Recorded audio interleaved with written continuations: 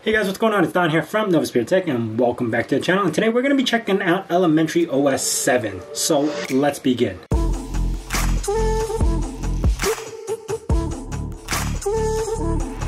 I, for one, am super excited to see Elementary 7. I didn't even expect this to be coming so soon because it took so long for 6 to come out. I thought it was going to be a lot longer before 7 will come out. So I'm pretty excited to check this out. But I gotta say, through the making of this video, this operating system is buggy. And I'm going to show you all the bugs that I found and all the stuff. It got to a point where technically I couldn't even finish filming this video. So you're going to be seeing all that. Anyway, let's begin. Alright, so here's the installation process of me wiping out Linux Mint and installing Elementary OS 7. The installation process was super easy. I think a matter of like 6 clicks or 7 got me all the way to the end to get the operating system completely installed. On first boot, it will ask you for the username and password, and that's when you are able to start using it like a normal desktop. Total install time took about 3 minutes to 4 minutes on this operating system, so it was super quick to install. So this is a fresh boot. Okay, before I do anything to it, I kind of want to show you the specs and stats before I start loading it in with graphic drivers and all the other stuff that I want to do. So in the App Center itself, there are updates. One thing that I did notice is that if I hit update on this runtime update, it literally doesn't do anything. It will install like that, give it 2 seconds, and then it kind of like comes back with an error. Well, not an error, but it comes back with updates. You could do this all day and it'll still have this problem. Same goes with the drivers. I wasn't able to get the drivers to install through their App Center. So if I was to hit NVIDIA 2525, right? I'm going to hit free. It's going to install. Getting updates. I could even click onto it and it'll even say uninstall. Like, it just won't do the installation process. It'll look like it does because I can't click on it anymore. But as soon as I close this out and go back into it, again, it's still there. It's not going to let me install 525. So I don't know if it's a problem with the operating system or is it a problem with the App Center. Not exactly too sure, but those are the problems I'm already facing, and this is a fresh boot. I did install one program, which is extremely small, just to show you guys the stats. It's called Usage. On a fresh boot, it's using about 1.4 gigs of RAM.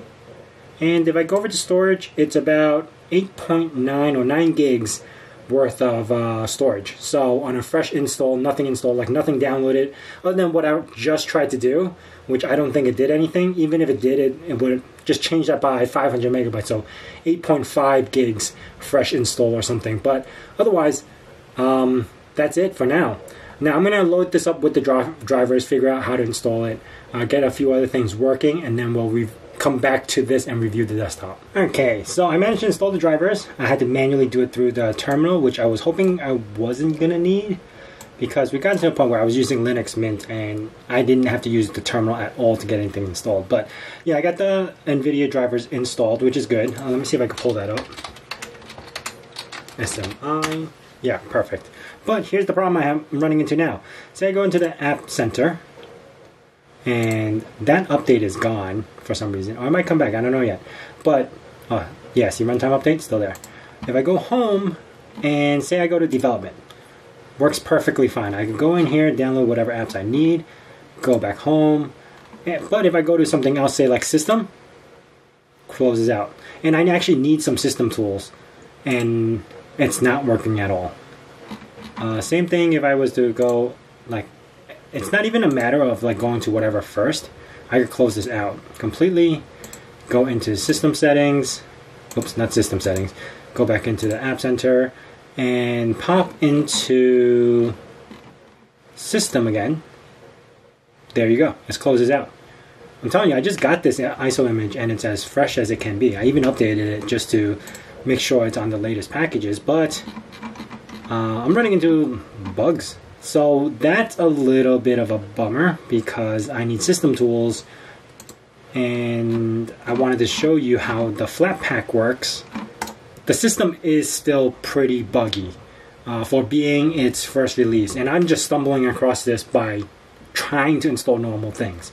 So take that into consideration if you're going to use this. And I really, really wanted this operating system to be perfect, like I really like Elementary OS. I started using them since 2018.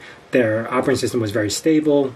I kind of glazed over Elementary 6, and kind of jumped. I was excited when this came out, but just these bugs alone, it's already stopping me from wanting to use this. I'm trying to be as nice as possible, but those are, bugs that will break stuff. Also, the browser seems to load extremely slow. You see this? It just goes into this OS 7 release. I was going to look at the updates that they have and kind of go down the list and compare them to what I know, because I don't have much time playing around with this operating system. But in the meantime, look, this is not loading at all. Something's going on, and I don't know if this is a fresh reboot. So if I was to show you uptime, I think I have 10 minutes on this. Uptime. I have 9 minutes on this. So I just rebooted this just to make sure that everything's working and browser's not working. Okay. I did not intend this video to be this buggy. I wanted to go through some of the settings, which I already know off the top of my head, where now you can actually turn sites into web applications, which is a really nifty thing. But that's broken. Alright, I'm going to close out of that. I do really like the modes that you can change to. So the wallpapers, obviously, it's the standard ones that you get from before. I really like this one, but I also like this new one. The appearance now, you could go into dark mode, which is very clean, and they fixed up a lot of the dialog boxes that we had an issue with on 6, where it was not going into dark mode, but it is repaired now. You also have accent colors.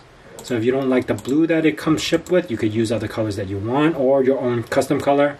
Your text you could actually change to like bigger or smaller, depending on what you want, which helps with, I think you would say, scalability, because there is no fractional scaling. And if you kind of need to get away with reading bigger font or making the title bar a little bit bigger, this kind of helps with that fractional scaling portion. Then you have dock panel, and you can change the icon size to big, small, depending on how you like to use it. And then you have your multitasking on each corner to do certain things. Like if you move your mouse to the top left, it could do a specific function like multitask view. I'll go like that, and it'll bring me multitask view. It's really clean, and I like it like this. So I'm going to keep it in dark for a second. Going into display, over here you do not have fractional scaling. So on laptops, you technically really need like fractional scaling depending on the resolution and how the screen size is. And I would love to use this on my laptop, but without fractional scaling, because I know I have an offset 2000 times whatever resolution, without fractional scaling, it actually is unusable. We also have night light and a few other features that we have going along. I was really excited to show you about the App Center with the flat pack and everything, but it just doesn't want to work. Maybe if I could install... Oh, I can't even get this to work. Let's see. Come on. Let's see, Google. Let's go to another website. Maybe that might help. What I want to do is go into FlatHub and install FlatSeal. And I can show you that a lot of these applications that you are seeing are actually FlatHub. From Flatpak. So that website is totally not working, and I don't feel like I want to install Firefox because it shouldn't be needed. GNOME or Epiphany should be just fine. That's the default browser for Elementary OS 7. But I don't see it. Let's see. FlatSeal. No, nothing. Won't even come up. Oh, you know what? FlatSeal. Go on FlatHub. Click on that. And since web pages don't like to load, is it that I don't have internet? Oops. No, I do, because I had to install this from the internet. Oh, look, this is not in dark mode. But that's, again, another app. I'm talking more about system apps. Ping Google. Yeah, it pings. That's fine. I'm not sure. I did go to a website, and I had to go into this website to test before, and I was able to load it, but now after I did all the system updates, it's kind of broken on me. So I could tell you that there are certain things that are Flatpak, which is the calculator, the camera app, and a handful of their Elementary OS apps. They are all Flatpak. And if I was to go into shortcuts, they still do have my favorite feature, which is picture-in-picture mode. So using Window key F, I could just capture whatever screen I want. It'll bring it up to the bottom right, and kind of like, oops, allows me to adjust this. Let me move this a little bit bigger, and now I have my picture-in-picture mode on the bottom right of whatever application I have. I love this. I think more operating systems need to use that picture-in-picture mode because it is absolutely amazing. Especially when I have something in front, I can still see what's going on the bottom. Overall, this operating system is a little bit too buggy for me to use as a daily driver or even to finish testing. I wasn't able to get some of the stuff that I wanted to test.